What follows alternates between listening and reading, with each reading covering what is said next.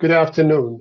My name is Armin, and I am Executive Director for IMAA. In this segment, we're talking about partnership between IMAA and RHCP, and also about how IMAA has responded to this COVID-19 crisis. The partnership between IMAA and RHCP has existed for 15 years. We have been involved in many joint projects serving non-English speaking communities, but COVID-19 crisis was different and has been different. And it required taking our partnership to a next level. It happened fast, and it required even faster response. Non-English speaking communities found themselves not having access to the information that is timely and accurate. And without that information, non-English speaking communities were unable to know what to do about COVID-19.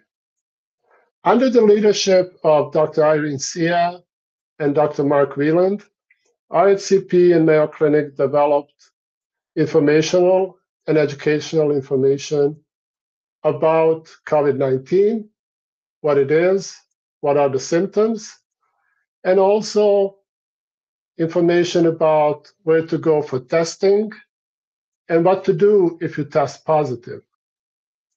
That information was quickly translated in multiple languages by using community leaders at RHCP and IMA staff.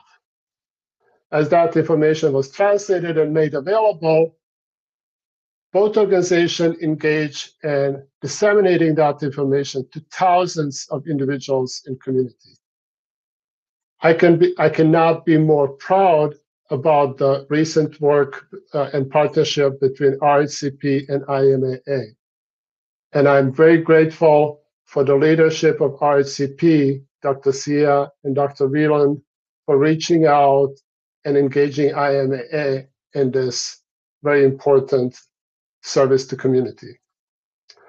Now, during that time, and even currently, we also reached out to Ulster County Public Health, and we reached out to OMC and Mayo Clinic, and we developed formal protocols on how to use community health workers at IMAA to assist individuals in non-English speaking communities who test positive. And that has streamlined that process to the point that we can assist these individuals and families longer term. And we are proud of that effort as well.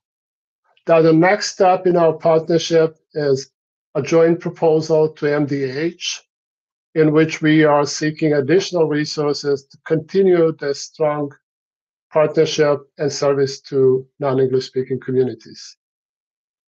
Besides these efforts, IMA has been involved in multiple efforts across the community with multiple partners to provide food and incidentals to non-English speaking communities. We continue to do that as the need arises. We are proud of living our mission of building bridges between cultures and working tirelessly in service to refugee and immigrant communities. Please join us as we continue to serve refugees and immigrants in our region, in helping them becoming contributing members of this society. Thank you.